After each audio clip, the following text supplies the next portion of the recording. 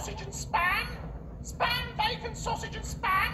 Spam, egg, spam, spam, bacon and spam. Spam, spam, spam, egg and spam. Spam, spam, spam, spam, spam, spam, baked beans, spam, spam, spam and spam. Oh, lobster thermidor crevettes with mayonnaise sauce, garnished with truffle pate brandy and a fine end of pop and spam.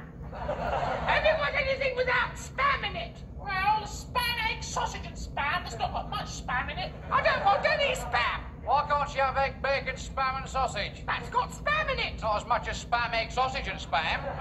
Look, could I have egg, bacon, spam and sausage without the spam? Ugh. What do you mean?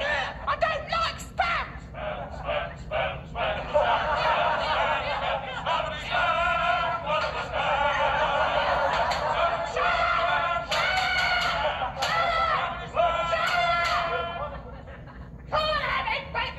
Sausage without the spam. Why not? Ah, it wouldn't be egg, bacon, spam and sausage, would it? I don't like spam.